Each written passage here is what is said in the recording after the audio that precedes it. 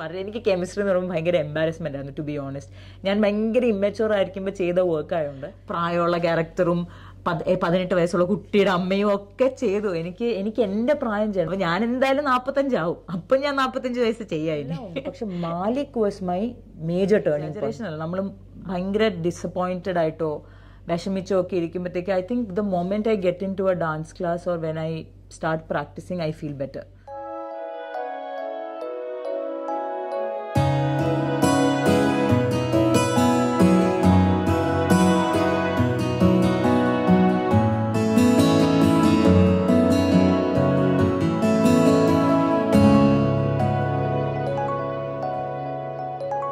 ബാക്സ്പേസിൻ്റെ ടോക്കറ്റീവിലേക്ക് എല്ലാ മാന്യപ്രേക്ഷകർക്കും സ്വാഗതം.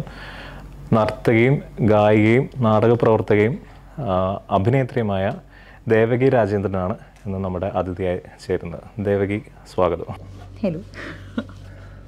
Dance, music, theatre അങ്ങനെയുള്ള മേഖലകളിലൊക്കെ ആക്റ്റീവ് ആണെങ്കിലും ഇപ്പം റീസെൻ്റ്ലി പുരുഷപ്രേതം അതുപോലെ തന്നെ കേരള ക്രൈം ഫയൽസ് പോലുള്ള OTT റിലീസുകളുടെ പേരിലാണ് ഏറ്റവും കൂടുതൽ ഒരു സ്വീകാര്യത ലഭിക്കുന്നു, ചർച്ച ചെയ്യപ്പെടുന്നു.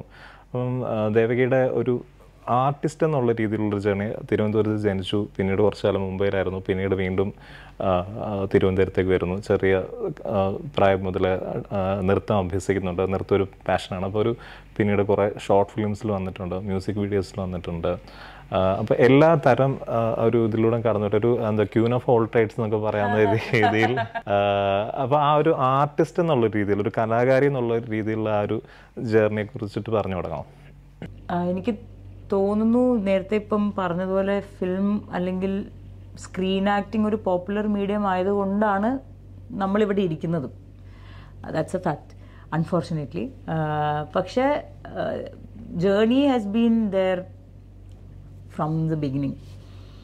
ഞാൻ കുഞ്ഞിലേ ഡാൻസ് പഠിച്ചിട്ടുണ്ട്, കുഞ്ഞിലേ മുതലേ ഡാൻസ് പഠിച്ചു വരുവാണ്. 4-5 വയസ്സാകുമ്പോൾ തന്നെ ഡാൻസ് ക്ലാസ്സും പാട്ട് ക്ലാസ്സും ഒക്കെ വീട്ടിൽ വിട്ടു. അപ്പം അങ്ങനെ അത് തുടങ്ങി. ഡാൻസ് കളിച്ച് ഭയങ്കര ഇഷ്ടമായിരുന്നു പണ്ടേ എനിക്ക് ഡാൻസ് കളിക്കാൻ. അത് കുഞ്ഞിലേ സ്റ്റേജിൽ കളിക്കുന്നതും അല്ലാതെ ക്ലാസ്സിന് പോകുന്നതും ഒക്കെ ഭയങ്കര കുഞ്ഞിലേ അല്ല, ആദ്യമൊക്കെ എനിക്ക് ഉറക്കമായിരുന്നു മെയിൻ. അപ്പം ഞാൻ ഡാൻസ് ടീച്ചർ ക്ലാസ് വീട്ടിലാണ് വന്നെടുക്കുക. അപ്പം സാർ എൻ്റെ ചേച്ചിനെ പഠിപ്പിക്കാൻ വരുമ്പോൾ ഞാനും ജസ്റ്റ് കയറി കളിക്കുക, അതായിരുന്നു പരിപാടി. അപ്പോൾ പുള്ളിക്കാരൻ എവിടുന്നോ വണ്ടിയൊക്കെ ഓടിച്ച് കഷ്ടപ്പെട്ട് ക്ലാസ് എടുക്കാൻ വീട്ടിൽ വരുമ്പോൾ ഞാനവിടെ സൈഡിൽ കിടന്ന് ഉറങ്ങും. അപ്പോൾ സാറ് അമ്മ പറയും, എന്നെ വിളിക്കാൻ പോകുമ്പോഴത്തേക്കും സാറ് പറയും കുഴപ്പമില്ല അവിടെ കിടന്ന് ഉറങ്ങിക്കോട്ടെ കുഞ്ഞല്ലേ എന്ന് പറഞ്ഞിട്ട്. അങ്ങനെയാണ് ഞാൻ ഡാൻസ് ക്ലാസ്സിൽ തുടങ്ങുന്നത്. പക്ഷേ ഡാൻസ് കളിക്കാനും പെർഫോം ചെയ്യാനും ഭയങ്കര ഇഷ്ടമാണ്. അപ്പോൾ അങ്ങനെ ആ ജേർണി സ്റ്റാർട്ട് ചെയ്തു. ഐ തിങ്ക് എനിക്ക് ഓർമ്മയുള്ളത് 5-6 വയസ്സിലെന്തോ സ്റ്റേജിൽ ഡാൻസ് കളിക്കുന്നത് എനിക്കിപ്പോഴും ഓർമ്മയുണ്ട്. റെസിഡൻസ് അസോസിയേഷൻ്റെ, പിന്നെ അമ്പലത്തിൽ, ആറ്റുകാൽ അമ്പലത്തിലൊക്കെ പണ്ട് പ്രോഗ്രാം ചെയ്യായിരുന്നു. അപ്പം അങ്ങനെ ഇതൊക്കെ എനിക്ക് വിവിഡ്ലി അതിൻ്റെ കോസ്റ്റ്യൂം മേക്കപ്പ് ഉൾപ്പെടെ എനിക്ക് ഓർമ്മയുണ്ട് കേട്ടോ. അപ്പോൾ so there has been this interest in performing always. Over A period of time നമ്മൾ ചൂസ് ചെയ്യണം നമുക്ക് എന്താ വേണ്ടേ. അപ്പം പല കാര്യങ്ങളും നമ്മുടെ കയ്യിലല്ല. അപ്പോൾ ഈ നമുക്ക് കിട്ടുന്ന അവസരങ്ങളിൽ നമുക്ക് ഇഷ്ടമുള്ള കാര്യങ്ങൾ ചെയ്യാന്നുള്ളത്. അപ്പോൾ ഇവിടുന്ന് ബോംബെ പോകുമ്പോൾ എനിക്ക് ഡാൻസ് കണ്ടിന്യൂ ചെയ്യണമെന്നുണ്ടായിരുന്നു. പക്ഷെ അവിടെ നമ്മൾ നിൽക്കുന്ന സ്ഥലത്ത് നല്ല സ്കൂൾസ് ഒന്നുമില്ല. പക്ഷെ ലക്കിലി ഞാൻ പഠിക്കുന്ന സ്കൂളിൽ ഒരു ടീച്ചർ ഉണ്ടായിരുന്നു, മയൂരി ഖരത്ത് എന്ന് പറഞ്ഞിട്ട്. ടീച്ചർ മയൂരി മിസ് നമ്മളെ എല്ലാ പ്രോഗ്രാമിനും വിളിക്കുക. അപ്പം അവിടെ എല്ലാ ഫംഗ്ഷനും ഡാൻസ് ഉണ്ട് സ്കൂളിൽ. അപ്പോൾ അതിനെല്ലാത്തിനും ഐ യൂസ് ടു ഗോ. പിന്നെ അവിടെ ഇന്റർ സ്കൂൾ കോമ്പറ്റീഷൻസ് ഒക്കെ ഉണ്ടായിരുന്നു, അതിന് ടീച്ചർ നമ്മളെ കൊണ്ടുപോകുമായിരുന്നു. പിന്നെ ഞാൻ ടീച്ചറിൻ്റെ സ്കൂളിൽ പെർഫോം ചെയ്തിട്ടുണ്ട്, ടീച്ചറിൻ്റെ ഡാൻസ് സ്കൂളിൽ. അങ്ങനെ അത് ടിൽ 10th ഞാൻ ഡാൻസ് കണ്ടിന്യൂ ചെയ്തു. പാട്ടും ഓൺ ആൻഡ് ഓഫ് അവിടെ പഠിക്കുന്നുണ്ടായിരുന്നു. പിന്നെ ട്രിവാൻഡ്രത്ത് അച്ഛൻ റിട്ടയർ ആയിട്ട് 10th കഴിഞ്ഞിട്ട് ട്രിവാൻഡ്രത്ത് വന്നു. അപ്പോൾ എനിക്ക് മെയിൻലി എൻ്റെ പ്രയോറിറ്റി എന്ന് പറഞ്ഞാൽ ഡാൻസ് ക്ലാസ്സിൽ ജോയിൻ ചെയ്യുന്നുള്ളതായിരുന്നു.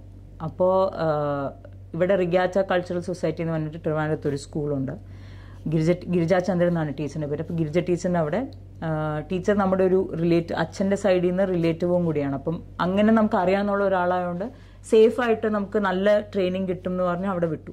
അപ്പം 10th സ്റ്റാൻഡേർഡിൻ്റെ വെക്കേഷൻ സമയം വരുമല്ലോ ടിൽ 11th. അപ്പോൾ ആ ഒരു ഗ്യാപ്പ് ഓൾസോ ഞാൻ മാറി വരുന്നതുകൊണ്ട് എനിക്ക് ഈ അഡ്മിഷൻസ് ഒന്നും ഇമ്മീഡിയറ്റ്ലി ആയില്ല. അപ്പം അതാവുന്ന വരെയും I was still always there at the dance class. രാവിലെ പോവുക, പ്രാക്ടീസ് ചെയ്തുകൊണ്ടിരിക്കുക. I was very interested. അപ്പം ടീച്ചറും അത് കണ്ടു. ടീച്ചറിനും മനസ്സിലായി ഡാൻസിനോട് ഇൻട്രസ്റ്റ് ഉണ്ടെന്ന്. അപ്പോൾ ടീച്ചറും പ്രോഗ്രാമിന് പതുക്കെ എടുത്തു തുടങ്ങി. അപ്പോൾ എനിക്ക് തോന്നുന്നു I have always been performing. ഇടയ്ക്കിടയ്ക്ക് ഗ്യാപ്സ് ഉണ്ട്. പിന്നെ അൺഫോർച്ചുനേറ്റ്ലി റിഗാറ്റയിൽ നിന്ന് എനിക്ക് ഒരുപാട് മാസ്റ്റേഴ്സിനൊക്കെ ജോയിൻ ചെയ്ത് കഴിഞ്ഞപ്പോഴത്തേക്കും അവിടെ നിന്ന് മാറേണ്ടി വന്നു. ഭയങ്കര ഹെക്റ്റിക്കായി. അപ്പം ഞാൻ കുറേ നാൾ മാസ്റ്റേഴ്സ് എനിക്കൊന്ന് തീരുന്ന വരെ ഞാൻ വേറെ എവിടെയും പോയില്ല. ഞാൻ തന്നെ പ്രാക്ടീസ് ചെയ്യുക, പ്രോഗ്രാം ചെയ്യുക, ഉള്ള പഠിച്ചത് വെച്ചിട്ട് മുമ്പോട്ട് പോവുക എന്നുള്ള രീതിയിലായിരുന്നു. പിന്നെ at some point I felt this is not enough, further പോകണം, സ്റ്റാഗ്നൻ്റ് ആവുന്നു എൻ്റെ ജേർണി എന്നിങ്ങനെ തോന്നിയപ്പോൾ ഞാൻ ആ സമയത്ത് ഭാഗ്യത്തിന് ഇവിടെ ട്രിവാൻഡ്രത്ത് തന്നെയുള്ള മൈഥിലി എന്ന് പറഞ്ഞിട്ട് ടീച്ചറുണ്ട്, മിഥിലാലയ ഡാൻസ് അക്കാഡമി. അപ്പോൾ അവിടെ ടീച്ചറിൻ്റെ ഒരു സ്റ്റുഡൻറ്റിൻ്റെ അരങ്ങേറ്റം കാണാൻ ഞാൻ പോയി.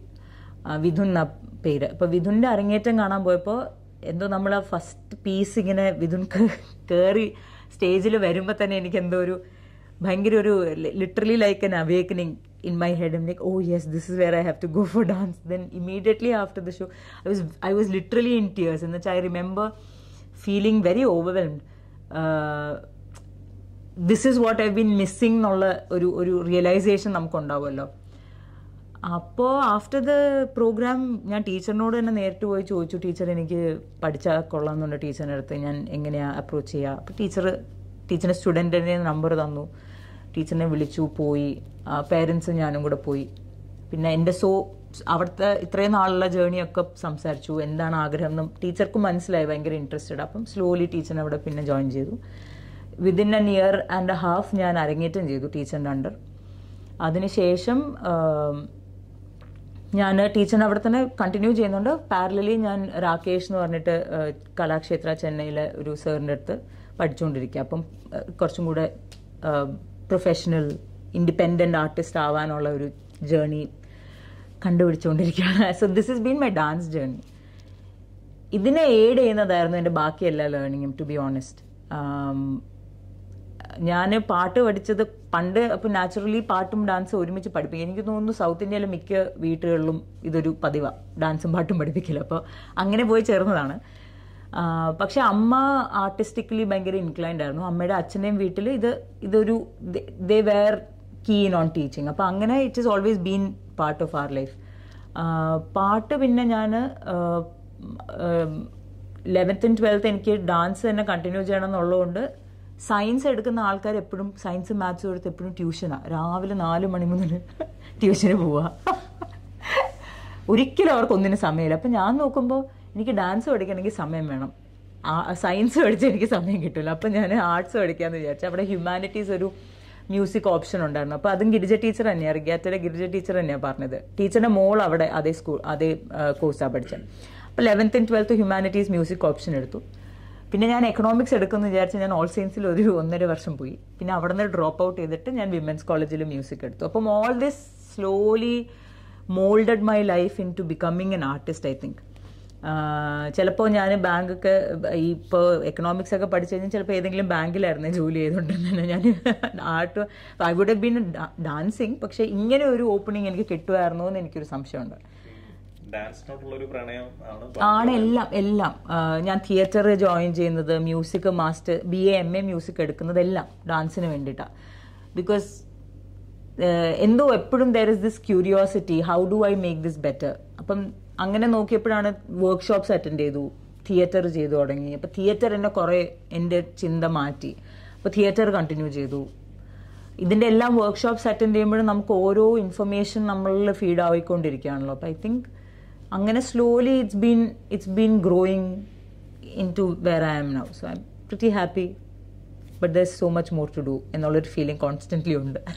ഇപ്പം ദേവകി ഇപ്പം കുറച്ച് സിനിമയിൽ ശ്രദ്ധിക്കുന്ന കഥാപാത്രങ്ങൾ ചെയ്തു വരുന്നൊരു സമയമാണ്. ഇപ്പം നമ്മൾ നോക്കുകയാണെങ്കിൽ ശോഭന, അതുപോലെ തന്നെ വിനീത് രാധാകൃഷ്ണൻ, അവരൊക്കെ അവരുടെ ഒരു കൗമാരകാലത്ത് വരികയും അവർ സിനിമയിൽ ഏറ്റവും സജീവം തിരക്കുള്ള ഒരു സമയത്ത് നിൽക്കുമ്പോൾ പോലും അവർ ആ ഡാൻസ് എന്നുള്ളൊരു പാഷൻ ഇപ്പോഴും രണ്ടുപേരും പെർഫോം ചെയ്യുന്ന ആൾക്കാരും ക്ലാസ്സുകൾ എടുക്കുന്ന ആൾക്കാരുമാണ്. അപ്പം ഈ സിനിമയിൽ തിരക്ക് കൂടിയാലും ഇല്ലെങ്കിലും ഈ ഡാൻസ് എന്നുള്ളൊരു പാഷനെ ലൈഫ് ലോങ് കൂടെ കൂട്ടാനുള്ള ഒരു ഇതിൽ തന്നെയാണ് മുന്നോട്ട് പോകുന്നത്. അബ്സല്യൂട്ട്ലി. ഇന്ന് ഞാൻ പറഞ്ഞതുപോലെ I don't think I can not dance. Complicated sentence ആണല്ലേ, but I think I have tried. ഞാൻ പറഞ്ഞില്ലേ, ഇടയ്ക്ക് കുറച്ച് ഗ്യാപ്പ് ഉണ്ടായിരുന്നു. ഞാൻ റിഗാറ്റയിൽ നിന്ന് ഇറങ്ങിയിട്ട് വേറെ എവിടെയും പോവാത്തൊരു സമയത്ത് ഞാൻ വീട്ടിൽ പ്രാക്ടീസ് ചെയ്യും, എന്നെ പഠിപ്പിച്ച കാര്യങ്ങൾ ചെയ്യും, അത് പെർഫോം ചെയ്യുന്നുണ്ട്. പക്ഷെ എന്തോ ഒരു ക്രേവിങ് പോലെയാണ്. നമുക്ക് പുതിയതായിട്ട് നമുക്കൊന്നും കിട്ടണം. അതിൽ it so much to learn in this journey. അപ്പോൾ ഞാനിങ്ങനെ എന്താ പറയുക, ഒരു വെപ്രാളവും വിമ്മിഷ്ടവും ഒക്കെയാണ് ഡാൻസ് കളിച്ചില്ലെങ്കിൽ. അതിപ്പോൾ ഞാൻ ഇപ്പം ഇത് എക്സാജറേഷൻ അല്ല, നമ്മൾ ഭയങ്കര ഡിസപ്പോയിൻറ്റഡ് ആയിട്ടോ വിഷമിച്ചോ ഒക്കെ ഇരിക്കുമ്പോഴത്തേക്ക് I think the moment I get in to A dance class or when I start practising I feel better. Body is very responsive എനിക്ക് ആ കാര്യത്തിൽ.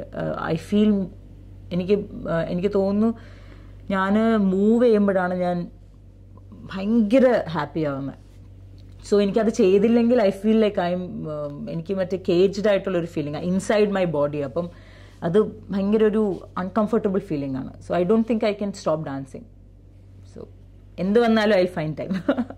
ഇപ്പം കുറേ കഥാപാത്രങ്ങൾ വരുന്നുണ്ട്. ഇപ്പോൾ ഒരുപാട് ശ്രദ്ധേയരായിട്ടുള്ള സംവിധായകരോടൊക്കെയാണ് വരുന്നത്. പക്ഷേ എപ്പോഴും ഒരു മിഡിൽ ഏജ്ഡ് ആയിട്ടുള്ളൊരു ഇത്, അല്ലെങ്കിൽ ഒരു ഡാർക്ക് ഷെയ്ഡുള്ള ഒരു വിഷാദഭാവമുള്ള സ്ത്രീകളുടെ കഥാപാത്രങ്ങളാണ് കൂടുതലും വരുന്നത്. ഇപ്പം ആദ്യകാലത്ത് ചെയ്ത സ്ലീപ്ലെസ്ലി യുവേഴ്സ് എന്നുള്ള ഇതിൽ ഒരു ത്രൂ ഔട്ട് ഒരു ക്യാരക്ടർ ഉണ്ടായിരുന്നു. എക്സ്പ്ലോർ ചെയ്യാൻ പറ്റുന്നൊരു മാനു എന്ന് പറഞ്ഞൊരു ക്യാരക്ടറിന് കുറേ ഡിഫറെൻറ്റ് ഷെയ്ഡ്സ് ഉള്ളൊരു ക്യാരക്ടറായിരുന്നു. പക്ഷെ പിന്നീട് ഇപ്പം ചെയ്യുന്ന പുരുഷപ്രേതമാണെങ്കിലും അല്ലെങ്കിൽ ഇപ്പം കേരള ക്രൈം ഫയൽസ് ആണെങ്കിലും അത് ദേവകിയുടെ മാത്രമല്ല, മറ്റു പല ആർട്ടിസ്റ്റുകളുടെ ഒരു പ്രശ്നമാണ്. എന്നെ അടുത്തിടയ്ക്ക് അഭിജ എന്ന് പറഞ്ഞ ആർട്ടിസ്റ്റിനെ ഇൻ്റർവ്യൂ ചെയ്ത സമയത്ത് ഒരു 11 വർഷമായി ഒരു ഇൻട്രസ്റ്റിൽ വന്നിട്ട് ഒഴിവു ദിവസത്തെ കളി പോലൊരു സിനിമയിലൊക്കെ നായികയാണ്. പക്ഷെ അവർക്ക് സ്ഥിരം ഒരേ ഇതാണ്. അപ്പോൾ കഴിഞ്ഞ ദിവസം തന്നെ ദേവകി തന്നെ ഒരു റീൽ ഷെയർ ചെയ്തിരുന്നു. ഒന്നെങ്കിൽ നിങ്ങൾക്ക് സ്റ്റീരിയോ ടൈപ്പ് കഥാപാത്രങ്ങൾ വേണ്ടെന്ന് നോക്കാം, പക്ഷെ അപ്പോൾ നിങ്ങൾക്ക് അവസരങ്ങളില്ല, ഒരു നമുക്ക് സെലക്ട് ചെയ്യാനുള്ളൊരു ഓപ്ഷൻ ഉണ്ട്. അപ്പം അങ്ങനെ ഒരു തോന്നലുണ്ടോ? അങ്ങനെ ഒരു കുടുങ്ങി പോകുന്നുണ്ട് ഇപ്പോൾ അത് തോന്നി തുടങ്ങി. ആദ്യം നമ്മൾ 2 3 ഒക്കെ ചെയ്യുമ്പോഴത്തേക്ക് ഇത് 2 3 ഒക്കെ അല്ലേ എന്ന് വിചാരിച്ച് നമ്മൾ വിടും. എന്നിട്ട് നമ്മൾ വർക്ക് പെർസ്യൂ ചെയ്യണം എന്നുള്ള രീതിയിൽ will continue doing the same thing. പക്ഷേ നമ്മൾ എപ്പോഴെങ്കിലും ഒരു വര വരയ്ക്കണമല്ലോ. അല്ലെങ്കിൽ നമ്മൾ ഇപ്പം ഞാൻ പറയുന്നില്ല അത് മോശമാണ്, എനിക്ക് മോശം ക്യാരക്ടേഴ്സ് അല്ല കിട്ടിയിട്ടുള്ളത്, നല്ല ഡയറക്ടേഴ്സിൻ്റെ കൂടെ നല്ല ക്യാരക്ടേഴ്സ് തന്നെയാണ് കിട്ടിയിട്ടുള്ളത്. പക്ഷേ എനിക്ക് ഇതുവരെയും എനിക്ക് ആഗ്രഹമുള്ള ചില സാധനങ്ങൾ ചെയ്യണമെന്നുണ്ട്. ഹ്യൂമർ ആണെങ്കിലും റൊമാൻസ് ആണെങ്കിലും I really want to try that on screen. അപ്പം ഇത് ചെയ്യാൻ അവസരം തരേണ്ടത് നമുക്ക് ക്രിയേറ്റ് ചെയ്യാൻ പറ്റില്ല. അതാണ് ആക്ടേഴ്സിൻ്റെ ഒരു വലിയ പ്രശ്നം. ഐ തിങ്ക് നമ്മളൊരു പോയിന്റ് നമുക്ക് ആർക്കും ഡിമാൻഡ് ചെയ്യാൻ പറ്റില്ല. എനിക്കിത് സിനിമ നമ്മളെ സെലക്ട് ചെയ്യണം. എനിക്ക് ഇവിടെ ഇരുന്നിട്ട് പറയാൻ പറ്റില്ല ഞാനിവിടെ ഇരുന്ന് എനിക്ക് നിങ്ങളൊരു സാധനം എഴുതി തരൂ. അങ്ങനെ ചെയ്യുന്ന ആൾക്കാരുണ്ടായിരിക്കാം. അതൊക്കെ എനിക്ക് തോന്നുന്നു ഇൻഡസ്ട്രിയിൽ നമ്മളൊരു പോയിന്റ് എത്തിക്കഴിഞ്ഞാൽ മാത്രമേ നമുക്ക് വേണ്ട ക്യാരക്ടേഴ്സ് നമുക്ക് ഇങ്ങോട്ട് വരുള്ളൂ. നമുക്ക് ആഗ്രഹമുള്ള ക്യാരക്ടേഴ്സിന് വേണ്ടി കാത്തിരിക്കുക എന്നുള്ള ഒരു കാര്യം. പക്ഷേ ഈ കാത്തിരിപ്പ് ഭയങ്കര ചാലഞ്ചിങ് ആണ്. ഇപ്പം നമ്മൾ വേറെ ജോലിയൊന്നും ചെയ്യാത്ത സമയത്ത് ഫൈനാൻഷ്യൽ സ്ട്രഗിൾ ഒരു വലിയ സ്ട്രഗിളാണ്. അത് നമ്മുടെ കോൺഫിഡൻസിനെ എഫക്റ്റ് ചെയ്യും, നമ്മുടെ വർക്കിങ്ങിനെ എഫക്റ്റ് ചെയ്യും, നമ്മുടെ റിലേഷൻഷിപ്സ്, നമ്മളെ എല്ലാ കൈൻഡ് ഓഫ് റിലേഷൻഷിപ്സിനെ എഫക്റ്റ് ചെയ്യും. അപ്പോൾ ഇതൊരു വലിയ ബേർഡനായി മാറും നമുക്ക്. പിന്നെ നമ്മൾ വിചാരിക്കും ഇനി എന്തെങ്കിലും ആവട്ടെ, ഇത് ഉള്ള വർക്ക് ചെയ്യാം എന്ന് വിചാരിച്ചിട്ട് പോയി ചെയ്യാറുണ്ട്. പക്ഷെ ആ ചോയ്സസ് ചിലപ്പോൾ ഇപ്പം ഈ റീസെൻ്റ്ലി എനിക്ക് 2-3 ഇപ്പം എനിക്കൊന്ന് പുരുഷപ്രേതവും കഴിഞ്ഞ് കേരള ക്രൈം ഫയൽസും കഴിഞ്ഞിട്ട് എനിക്കിപ്പോൾ 2-3 കോള് വന്നു. അത് 3 എനിക്ക് ചെയ്യാൻ തോന്നിയില്ല. ബിക്കോസ് ഇതേ പാറ്റേണാണ്. സാറേ ഞാൻ അവരോട് unfortunately I had to say, ഞാൻ പറഞ്ഞു എനിക്ക് ഇങ്ങനത്തെ ക്യാരക്ടേഴ്സ് തന്നെയാണ് എപ്പോഴും വരുന്നത്, എനിക്കിനി ഒന്ന് മാറ്റി പിടിക്കണം എന്നുണ്ട്, അതുകൊണ്ട് ഞാൻ ചെയ്യുന്നില്ല, നിങ്ങൾ വേറെ ആരെങ്കിലും നോക്കൂ. എത്ര സൗമ്യമായിട്ട് പറയാൻ പറ്റുമോ അത്ര സൗമ്യമായിട്ടാണ് ഞാൻ പറഞ്ഞത്. ഞാൻ അരഗൻ്റെ അല്ല ആ കാര്യത്തിൽ. എനിക്ക് തോന്നുന്നത് എൻ്റെ ഏറ്റവും വലിയ പ്രോബ്ലം എന്ന് വെച്ചാൽ ഞാനിനി അവരെന്ത് ചിന്തിക്കുന്നു വിചാരിച്ചിട്ടാണ് നോവും യെസ്സും ഒക്കെ പറയുന്നത്. അപ്പോൾ പക്ഷേ at some point you have to prioritise your needs അല്ലേ. അപ്പം ഞാൻ ഇപ്പം കഴിഞ്ഞ ഞാൻ പറഞ്ഞില്ല 2-3 എണ്ണം വന്നു, ഇതിൽ 3 എണ്ണം വന്നു, 3 എണ്ണവും ഇങ്ങനത്തെ ക്യാരക്ടേഴ്സാണ്. അപ്പം ഞാൻ അവസാനം പറഞ്ഞു, അപ്പോൾ അവർ പറയുന്നത് നിങ്ങൾ ചെയ്ത ക്യാരക്ടേഴ്സിൻ്റെ അത്ര ഏജ് ഇല്ല, കുറച്ച് ഏജാ, അങ്ങനെ അത്രയും പോകുന്നില്ല, ഏജ് ഡിഫറൻസ് ഉണ്ട്, വേരിയേഷൻ. അപ്പം ഞാൻ പറഞ്ഞു ഇല്ല, എനിക്കത് ഓൾറെഡി ഞാനിപ്പോൾ 3 സിനിമയിൽ ഏജ് വേരിയേഷനും പ്രായമുള്ള ക്യാരക്ടറും 18 വയസ്സുള്ള കുട്ടിയുടെ അമ്മയും ഒക്കെ ചെയ്തു. എനിക്ക് എൻ്റെ പ്രായം ചെയ്യണം. ഇപ്പം I am not growing young anyway. അപ്പം ഞാൻ എന്തായാലും 45 ആവും, അപ്പം ഞാൻ 45 വയസ്സ് ചെയ്യാം ഇനി. എനിക്ക് ഐ എം 31. അപ്പം see, I'm not saying I want to do a 20-year-old character. That is logically impossible. Unless there is 30-ൽ romance ചെയ്യാം, 30-ൽ നമുക്ക് ഹാപ്പി ആയിട്ടുള്ള ഒരു ക്യാരക്ടർ. എനിക്ക് വരുന്ന എല്ലാം സാഡ് ആയിട്ടുള്ള, അല്ലെങ്കിൽ ഒരു പെർട്ടിക്കുലർ സ്ട്രാറ്റ ഓഫ് ദ സൊസൈറ്റിയിൽ ജീവിക്കുന്ന ആൾക്കാരാണ് കൂടുതലും വന്നിട്ടുള്ളത്. എനിക്ക് വന്നിട്ടുള്ള എല്ലാം അങ്ങനെയാണ്. മാനു മാത്രമേ ഉള്ളൂ എനിക്ക് അങ്ങനെ അല്ലാത്ത. Very unfortunate.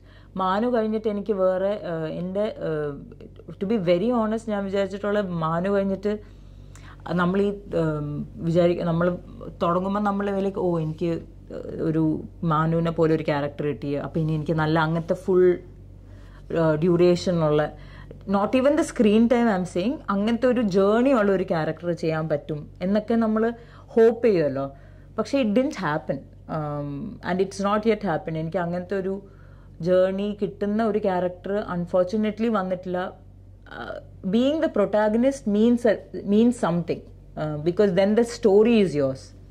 അപ്പോൾ you can tell the story through U. ബാക്കി character artist R interesting, the good, they add colour to the story. അപ്പം നമ്മൾ ക്യാരക്ടർ ആർട്ടിസ്റ്റായിട്ട് പെർഫോം ചെയ്യുന്നതാണ് സിനിമേനെ ഒരുപാട് ഹോൾഡ് ചെയ്യുന്നത്. പക്ഷേ sometimes the journey of the story depends on the protagonist. അപ്പോൾ അങ്ങനെ ഒരു ക്യാരക്ടർ ചെയ്യുമ്പോൾ a lot of importance lie on your shoulders. I want to take up that challenge. I think I can do it. I hope other people see it. ഇപ്പം ഞാൻ ഈ KCF കഴിഞ്ഞിട്ട് അശ്വതി മനോഹരൻ ഇതിലെ ആതിര എന്ന് പറഞ്ഞ ക്യാരക്ടർ ഇത് അജുചേട്ടൻ്റെ പേരായിട്ട് ചെയ്തത്. അപ്പം അശ്വതി ഞാനും ഇതേ കാര്യം സംസാരിച്ചുകൊണ്ടിരിക്കുക. അശ്വതിയും കുറേ വർഷം മുമ്പ് സ്വാതന്ത്ര്യം അർദ്ധരാത്രിയിൽ വന്ന ആളാണ്. അത് കഴിഞ്ഞിട്ട് ഇപ്പോഴാണ് അശ്വതിനെ പ്രോപ്പറായിട്ട് കാണുന്ന ആൾക്കാർ. അപ്പോൾ വി വെ both saying the same thing അല്ലേ. സോ ഈ ജേർണി നമ്മളെ ട്രസ്റ്റ് ചെയ്യണമല്ലോ ആൾക്കാർ. പിന്നെ വേറൊരു കാര്യം എനിക്ക് തോന്നുന്നത്, ഇത് industry generally works like that. അപ്പം നമ്മൾ ഒരു സാധനം ചെയ്ത് കഴിഞ്ഞാൽ അപ്പം അങ്ങനത്തെ ഒരു ക്യാരക്ടർ തലയിൽ വരുമ്പോഴത്തേക്കും ആദ്യം ഇവർക്ക് നമ്മുടെ മുഖം ഓർമ്മ വരാം. അപ്പോൾ അവർ നമ്മളെ വിളിക്കും. അപ്പം നമ്മൾ ഈ വർക്കിന് വേണ്ടി വെയിറ്റ് ചെയ്ത് നിൽക്കുന്ന സമയമാകുമ്പോൾ നമ്മൾ വിചാരിക്കും കുഴപ്പമില്ല ചെയ്തേക്കാം. അപ്പം അങ്ങനെ ഇതിങ്ങനെ ഒരു ലൂപ്പിൽ പോയിക്കൊണ്ടിരിക്കുക. അപ്പോൾ I have consciously decided not to do. It's not out of arrogance to be honest, it's out of the desire to do more. എനിക്ക് എന്നെ ഹോൾഡ് ബാക്ക് ചെയ്യണമെന്ന് താല്പര്യമില്ല. അതുകൊണ്ട് തന്നെയാണ് ഞാൻ വേറെ വെയിറ്റ് ചെയ്യുന്നത്. ഇറ്റ്സ് എ ലിറ്റിൽ ടഫ്, പക്ഷേ ഐ ഹോപ്പ് ഇറ്റ് വർക്ക്സ്. പലതരം സിനിമകൾ ചെയ്യുന്ന കുറേയേറെ യുവ സംവിധായകരോട് ഇപ്പം വർക്ക് ചെയ്തിട്ടുണ്ട്. ഇപ്പം തരുൺ മൂർത്തി ഓപ്പറേഷൻ ജാവ കഴിഞ്ഞിട്ട് എൻ്റർലി ഡിഫറെൻ്റ് ആയിട്ട് സൗദികളിലൊക്കെയാന്ന് പറഞ്ഞിട്ട് ചെയ്യുന്നത്. മഹേഷ് നാരായണൻ ഇന്ത്യയിലെ തന്നെ ഏറ്റവും മികച്ച ടെക്നീഷ്യൻസിലുള്ള ഒരാളാണ്. കമൽഹാസൻ്റെ സിനിമ ചെയ്യാൻ പോകുന്ന ഒരു വ്യക്തിയാണ്. അഹമ്മദ് കബീർ ഇതുപോലെ ജൂൺ മധുരം പോലെ ഒരു ഫീൽ ഗുഡ് മൂവി എന്ന് വന്നിട്ട് കംപ്ലീറ്റ്ലി എൻ്റർലി ഡിഫറെൻ്റ് ആയിട്ടൊരു ക്രൈം ത്രില്ലർ വെബ് സീരീസുമായിട്ട് വരുന്നു. അതുപോലെ സ്ലീപ്ലെസ് യുവേഴ്സ് എന്ന് പറഞ്ഞിട്ടുള്ള സിനിമയുടെ സുദീപും ഗൗതവും, സുദീപ് ഇപ്പം ഒരു അറിയപ്പെടുന്ന സിനിമാറ്റോഗ്രാഫർ കൂടിയാണ്. ഗൗതം ഇപ്പം കരിക്കിൻ്റെ പുതിയ വെബ് സീരീസ് ആയിരുന്നു. അതുപോലെ പെൻഡിലോ എന്ന് പറഞ്ഞ മൂവി, ലൂസിഡ് ഡ്രീം എന്ന് പറഞ്ഞൊരു ആ ഒരു ഇതിനെ എക്സ്പ്ലോർ ചെയ്യുന്ന രീതിയിൽ. അപ്പം പലതരം സിനിമകൾ ചെയ്യുന്ന ഡിഫറെൻറ്റ് മേക്കിംഗ് സ്റ്റൈൽസ് ഉള്ള ശ്രദ്ധേയരായിട്ടുള്ള കുറേ യങ്സ്റ്റേഴ്സിന് ഈ പറഞ്ഞ ഈ ടൈപ്പ് കാസ്റ്റിംഗ് ഒക്കെ ഉണ്ടെന്ന് പറയുമ്പോഴും അപ്പോൾ ആ ഒരു എക്സ്പീരിയൻസ് ഒന്ന് ഷെയർ ചെയ്യാമോ? ഞാൻ ആദ്യം കെമിസ്ട്രി എന്ന് പറഞ്ഞിട്ടുള്ള സിനിമയാണ് ചെയ്യുന്നത്. അപ്പോൾ അന്ന് വിജി തമ്പി സാറിൻ്റെ ഫിലിമാണ് അത്. സാർ ഒരു വളരെ സീനിയർ ആയിട്ടുള്ള ഒരു ഡയറക്ടറാണ്. അതിൽ കൂടെ അഭിനയിച്ചത് മുകേഷ് ഏട്ടൻ, ജഗദീഷ് ശ്രീകുമാർ, സിദ്ദിഖ് സാറിൻ്റെ കൂടെ എനിക്കില്ലായിരുന്നു സീൻസ്, അശോകൻ സാർ, ഇവരൊക്കെ ഉണ്ടായിരുന്നു. അപ്പം എനിക്ക് തോന്നുന്നു അന്ന് 11th പഠിക്കുമ്പോഴാണ് ഇത് ചെയ്യുന്നത്. ഒന്നാമത് ഞാൻ ബോംബെയിൽ നിന്ന് വന്ന് ഡാൻസ് ക്ലാസ് ഒക്കെ സ്റ്റാർട്ട് ചെയ്ത് സ്കൂളിലൊക്കെ പോയി തുടങ്ങി ഇവിടുത്തെ സിസ്റ്റമുമായിട്ടൊന്ന് സെറ്റിലായി വരുന്ന സമയത്താണ് ഫിലിം ചെയ്യുന്നത്.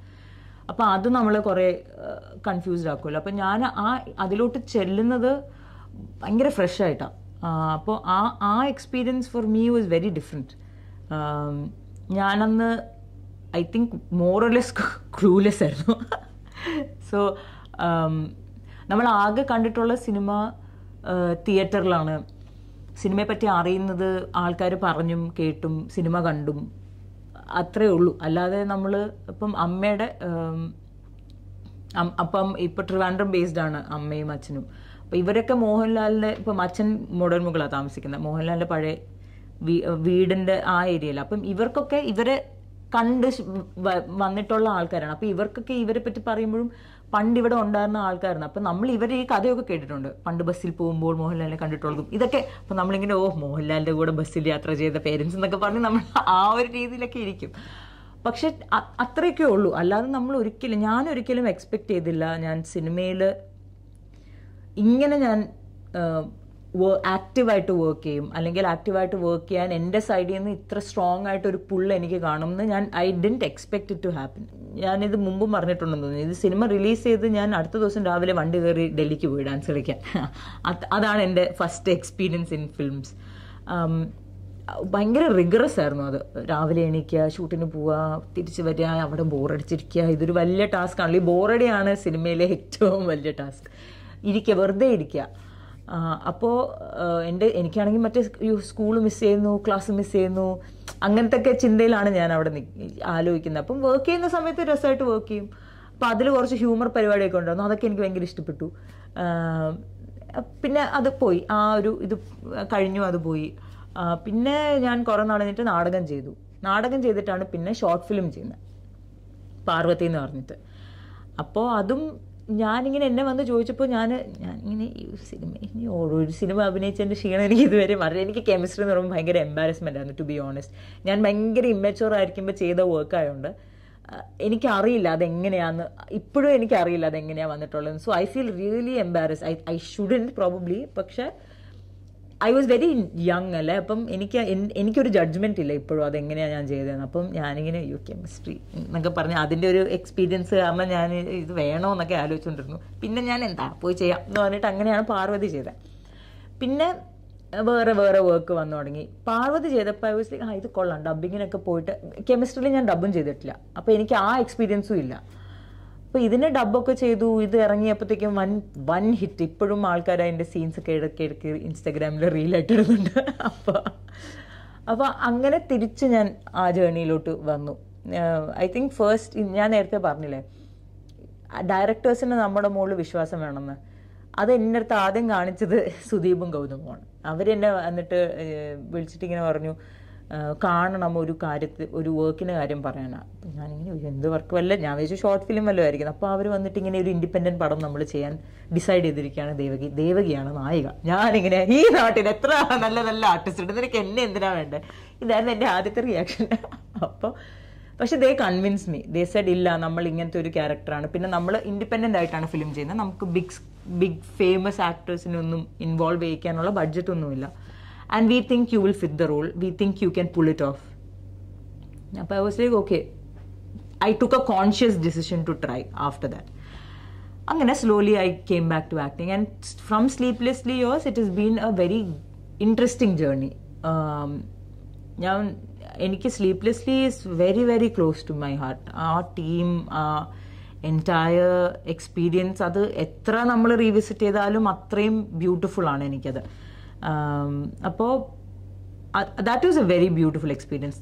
ഒന്നാമത് നമ്മളെല്ലാം യങ്സ്റ്റേഴ്സാണ്, നമ്മളെല്ലാവരും പുതിയതായിട്ട് ഈ ഒരു പാഷൻ്റെ മുകളിലാണ് ഇതെല്ലാം ചെയ്യുന്നത്. അതിൽ സിനിമാറ്റോഗ്രാഫി ചെയ്ത സുദീപ്, ഡയറക്ഷൻ ചെയ്ത ഗൗതം, എഴുതിയ ഗൗതം, ശ്യാം ഉണ്ടായിരുന്നു അതിൽ ക്രിയേറ്റീവ് ഡയറക്ഷൻ. ഷാമു വർക്ക് ചെയ്തിട്ടുണ്ട്. സുദേവേട്ടൻ was so helpful through out the whole project. Very encouraging, very kind. അപ്പം പിന്നെ ടെക്നീഷ്യൻസ് അതിൽ ലൈറ്റും ഒക്കെ ക്രൂ പ്രോപ്പർ ഇൻഡസ്ട്രിയിലെ ആൾക്കാർ തന്നെയായിരുന്നു. പിന്നെ what we didn't do is നമ്മൾ കോംപ്രമൈസ് ചെയ്തില്ല ടെക്നിക്കൽ സൈഡ്. അപ്പം അത് has work to our favour ഇതിൽ. അപ്പോൾ അങ്ങനെ കുറേ ഈ ജേർണി എങ്ങനെ നമുക്ക് മാപ്പ് ഔട്ട് ചെയ്യാന്നൊക്കെ ഉള്ള എക്സ്പീരിയൻസ് വാസ് വെരി ബ്യൂട്ടിഫുൾ. പിന്നെ I think I was waiting for something. അതിനിടയ്ക്ക് ഏക് എന്ന് പറഞ്ഞിട്ട് ഒരു ഇൻഡിപെൻഡൻറ്റ് ഫിലിമും ചെയ്തു. അത് ഇറങ്ങിയിട്ടില്ല. ഇടയ്ക്ക് എൻ്റെ പോസ്റ്റർ എന്തോ വന്നു. അതൊരു ഭയങ്കര എക്സ്പീരിയൻസ് ആയിരുന്നു. അത് ആദ്യമായിട്ട് ഞാൻ മാറി നിന്ന് ചെയ്യുന്ന പ്രോജക്റ്റാണ്. അത് കുറേ ദിവസം ഉണ്ടായിരുന്നു. അത് ഹെവി ഡ്രാമയാണ് ഫിലിം. അപ്പം അത് ഈ വരാപ്പുഴ സൈഡിലൊക്കെ ആയിരുന്നു ഷൂട്ട്. അപ്പം അയ്യോ എൻ്റെ അമ്മ, അവിടെ പോവുക, നിന്ന് ഷൂട്ട് ചെയ്യുക, തിരിച്ചു വരുന്നതൊക്കെ എക്സോസ്റ്റിംഗ് ആയിരുന്നു, ഇമോഷണലി ഓൾസോ. പക്ഷേ ഇറ്റ് വാസ് ഗുഡ്. നമ്മൾ ഓരോന്നിന്നുമാണല്ലോ പഠിക്കുന്നത്. അപ്പം അത് ചെയ്തു. പിന്നെ അടുത്ത ഓരോ പ്രോജക്റ്റ് വരുമ്പോഴും ഇതിനിടയ്ക്ക് ഷോർട്ട് ഫിലിംസ് ഞാൻ ചെയ്യുമായിരുന്നു. ഈ ഷോർട്ട് ഫിലിംസ് മറ്റേ ഫിലിംസിനെക്കാട്ടിലും ആൾക്കാർ കാണും, ചെറുതുമായതുകൊണ്ട്. പിന്നെ അവൈലബിൾ ആണല്ലോ യൂട്യൂബിൽ. അപ്പോൾ പലരും ഇങ്ങനെയാണ് എന്നെ വിളിച്ചത്. ഇപ്പം പ്യൂപ്പ ചെയ്തിട്ടാണ് പ്യൂപ്പ കണ്ടിട്ടാണ് തരുൺ ചേട്ടൻ എന്നെ ആ ലിസ്റ്റ് ഓഫ് ആർട്ടിസ്റ്റിൽ എൻ്റെ പേര് വന്നു. അങ്ങനെ പിന്നെയാണ് എനിക്ക് ഇതിൽ അനിതയുടെ ക്യാരക്ടർ ചെയ്യാൻ വിളിക്കുന്നത്. തരുൺ ചേട്ടൻ്റെ എക്സ്പീരിയൻസ് എന്ന് പറഞ്ഞാൽ he is very very cool. പുള്ളിക്കാരന് അറിയാം എന്താ വേണ്ടതെന്ന്, അത് പറയും, നല്ലോണം എക്സ്പ്ലെയിൻ ചെയ്തു തരും നമുക്ക് എന്താ വേണ്ടത്. ഇപ്പം എൻ്റെ ക്യാരക്ടറിന് ത്രൂ ഔട്ട് ജേർണി ഒന്നുമില്ല, എനിക്ക് വരുന്നു പോകുന്നേ ഉള്ളൂ. പക്ഷെ ആ സ്ഥലങ്ങളിലെല്ലാം കൃത്യമായിട്ട് എന്തായിരുന്നു ഇത്രയും നാളത്തെ എൻ്റെ എക്സ്പീരിയൻസ് ആ ക്യാരക്ടറിന്, ഞാൻ എങ്ങനെ അതിന് കൊടുക്കണം, എന്ത് ചിന്തിക്കണം, ഇതൊക്കെ പറഞ്ഞു തരും. അപ്പം നമുക്ക് ഈസിയർ അത് വർക്കൗട്ട് ചെയ്യാൻ. അപ്പം ഇതെല്ലാം ഉണ്ട്. പക്ഷെ Malik was my major turning point. അത് കഴിഞ്ഞിട്ട് ഇൻഡസ്ട്രിയിൽ എനിക്കൊന്ന് എൻ്റെ ഫസ്റ്റ് ബിഗ് ഫിലിം അതാ. ആദ്യമായിട്ടാണ് ഞാൻ ക്യാരവാനിലിരിക്കുന്നത്. ആദ്യമായിട്ടൊന്ന് വലിയ ക്യാൻവാസ്. ഞാനൊരു ആസ്പിൻ വോളിലാണ് ഷൂട്ട്. അപ്പോൾ ഞാൻ ഈ ആസ്പിൻ വോളിൽ അന്ന് ലാസ്റ്റ് ടൈം ഞാൻ പോകുമ്പോൾ ബിയനാലെ കാണാനാണ് പോകുന്നത്. പിന്നെ ഞാൻ ആസ്പിൻ വോളിൽ മാലിക്കിൻ്റെ സെറ്റിൽ പോകുമ്പോൾ അത് ഫുൾ അടച്ച്, അതിലൊരു എയർ വെന്റ് ഒക്കെ ഉണ്ട് കേട്ടോ. ഈ ആൾക്കാർ നിൽക്കുന്നതുകൊണ്ട് ഈ എയർ സർക്കുലേഷന് വേണ്ടിയിട്ട് ക്ലോസ്ഡ് ആയിട്ടുള്ള, എൻ്റെ അമ്മ അത് ആ ജയിൽ സീക്വൻസ്. അപ്പം ഞാൻ ഇവിടെ ചെന്നിട്ട് ഞാൻ ആദ്യമായിട്ട് ഇത് കണ്ട് ഞാൻ ആക്ച്വലി ലിറ്ററലി ഞെട്ടി. എന്നുവെച്ചാൽ ഞാൻ ആദ്യമായിട്ടാണ് ഇത്ര വലിയൊരു പരിപാടീൻ്റെ ഇടയിൽ പോകുന്നത്. മഹേഷ് ഏട്ടൻ was confident. He had seen സ്ലീപ്ലെസ്ലി. അപ്പോൾ ഹീസ് ലൈക്ക്, ഞാൻ കണ്ടിട്ടുണ്ട്, I think you can do it, don't worry. Very very very effective.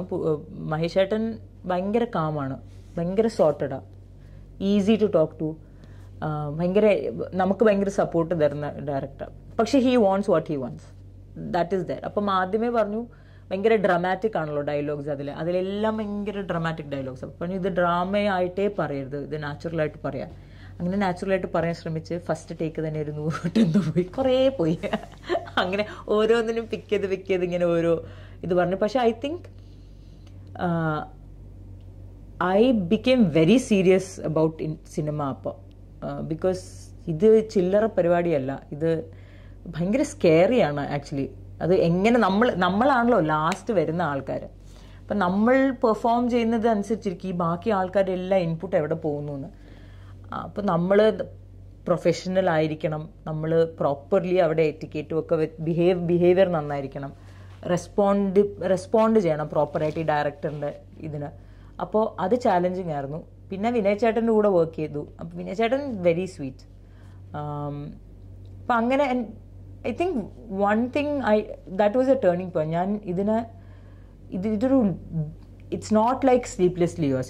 It's not always going to be like that. It's not going to be an easy job working for somebody else എന്ന് എനിക്ക് അന്നാണ് hit ചെയ്യുന്നത്.